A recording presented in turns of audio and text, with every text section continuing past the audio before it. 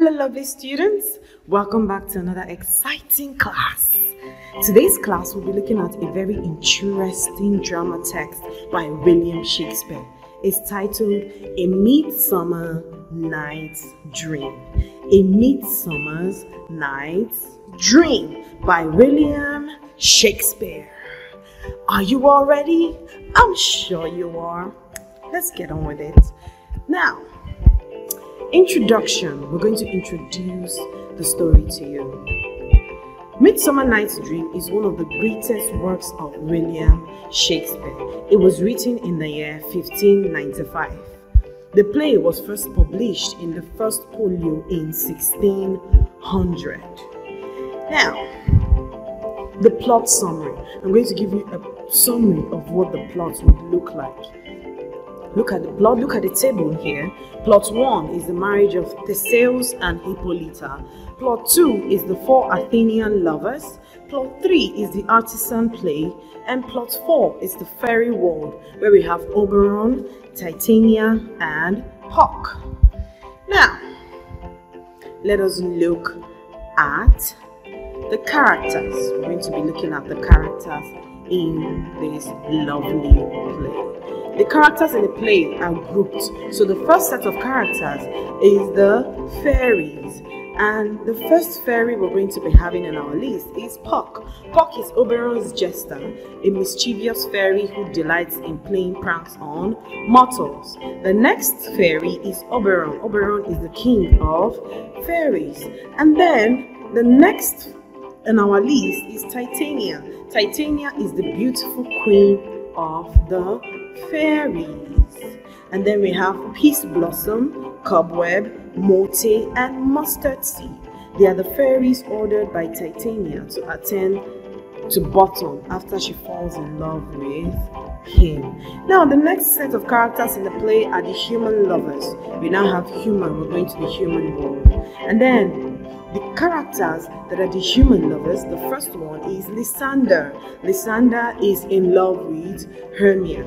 Lysander is in love with Hermia. Demetrius was initially in love with Hermia and ultimately in love with Helena.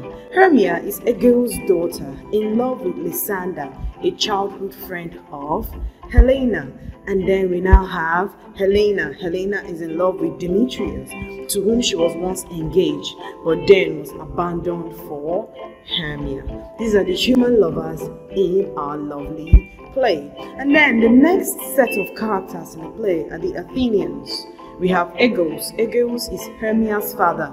He has given Demetrius permission to marry Hermia. We have Theseus.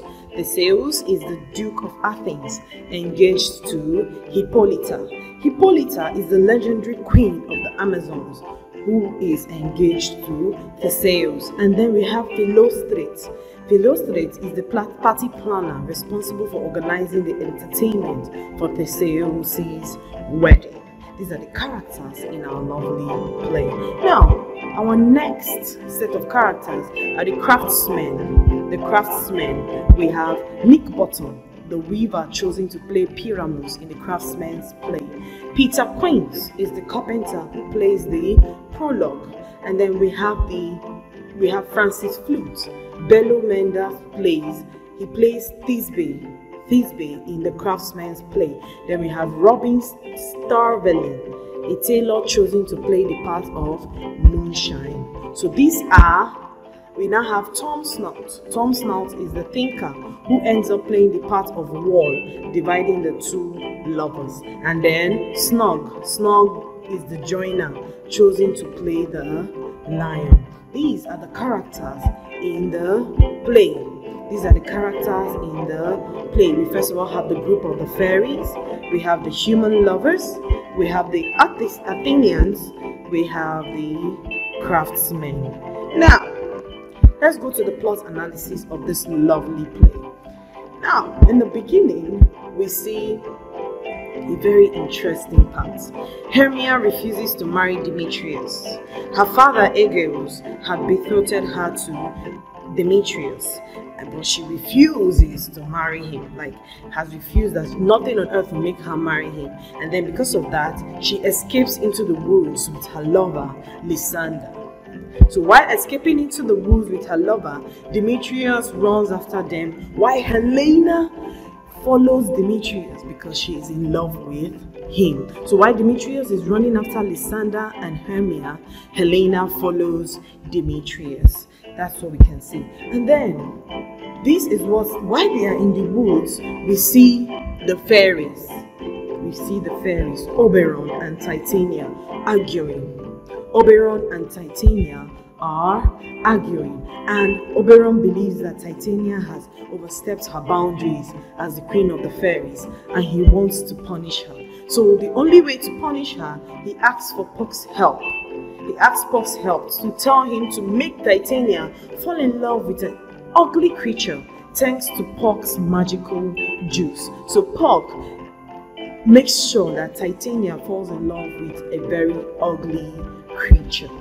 Yes, and then Oberon orders Puck to pour the juice into Demetrius's eyes. They are fairies, so they don't believe in humans are beautiful. Humans are ugly creatures to them. So Puck accidentally puts the elixir into Lysander's eyes. Can you imagine? Instead of Demetrius. So Lysander now falls in love with Helena.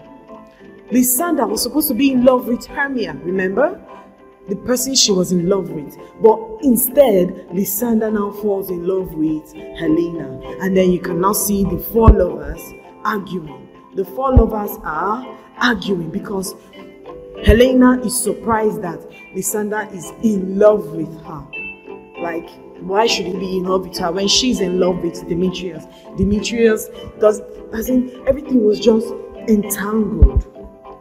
And then we now have the artisans going into the woods to rehearse the play Pyramus and Thisbe for Theseus' wedding. Remember, Theseus has already engaged Hippolyta, the queen of the Amazons. He was preparing to marry her. So these people wanted to present a lovely play for them during the wedding. So they went into the woods to rehearse. Puck now transforms Bottom. Puck transforms Bottom's head into one of a donkey. Then Titania now falls in love with Bottom and forgives Oberon. Puck removes the magic from everyone except Demetrius. He removes the magic from everyone except Demetrius. Then we see that the fairies now disappear and Theseus and Hippolyta come into the woods. So when they came into the woods, they meet the lovers asleep. The four lovers, they meet them asleep and wake them up.